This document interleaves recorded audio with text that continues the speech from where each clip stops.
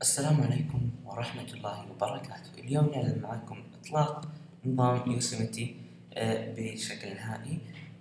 أطلق أمس مساء. أنا اليوم استطعت إني أحمله بالكامل الحمد لله.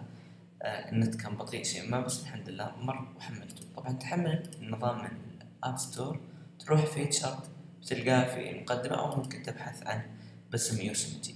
إحنا بعد ما حملناه طبعا هذا هو أول واحد. بعد ما تم تحميله تروح إلى الأيقونة تضغط عليها، خلاص المتجر ما عاد محتاجينه. يعني في برامج جديدة أيضا أضافوها. البيج 74 بس ممكن أن تثبته من أول فيعطيك إياه مجاني، ما علينا من هذه. تظهر لك هذه القائمة بعد ما تضغط على الانستول، تختار continue I agree. تختار الهارد ديسك، ممكن تشو هارد ديسك.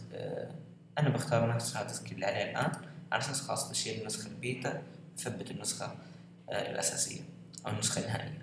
نضغط على انستول، نكتب الباسورد،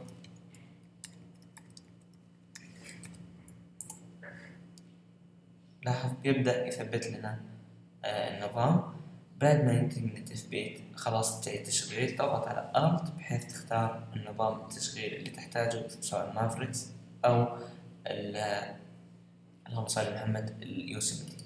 طبعا المواصفات اللي يحتاجها النظام 2 جيجا رام. يكون عندك نظام 10.6 فما فوق يعني، لكن بإمكانك إنك تطلع على المواصفات كاملة اللي يحتاجها. أنا أحتاج إني أسرع على أساس ما يخلص تثبيت، لازم أنهي تسجيل الدرس. السلام عليكم ورحمة الله وبركاته.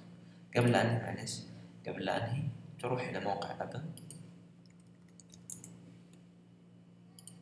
بل.com. النت مرة زبالة. المهم تروح موقع أبل، بس خليه بسرعة.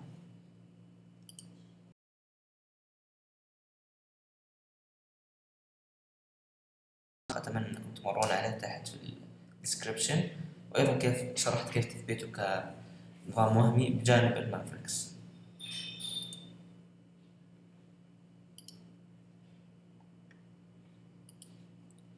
ننتظر الدخول على موقع أبل. ما أدري إيش فيه، مرة بطيء. واي فاي.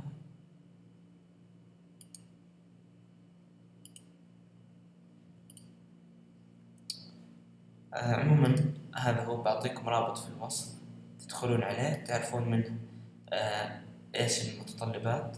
خلاص انفتح سلح. عموما خلينا نشوف نظام يوسيمتي هنا. هذا هو، بس أنا النت مرة بطيء. لاحظ هنا يعطيك رابط تحميل ورابط ما الجديد في النظام. يعني أنا عندي خلاص بدأ، باقي شوي ثواني ويبدأ يثبت ويعيد تشغيل. عموما أنا بأنهي الدرس على أساس ما يسكر علي الجهاز مرة واحدة. عموما هذه الصفحة، لاحظ هنا أعطاني خيار ريستارت. خلاص خلينا لاحظ هنا هو الأشياء الجديدة، بس مرة النت بطيء عندي. عموما بيعطيك طولت وزودت فعلا. بيعطيك هنا مواصفات، بس النت الآن ما حمل عندي. أيوة هنا how to upgrade.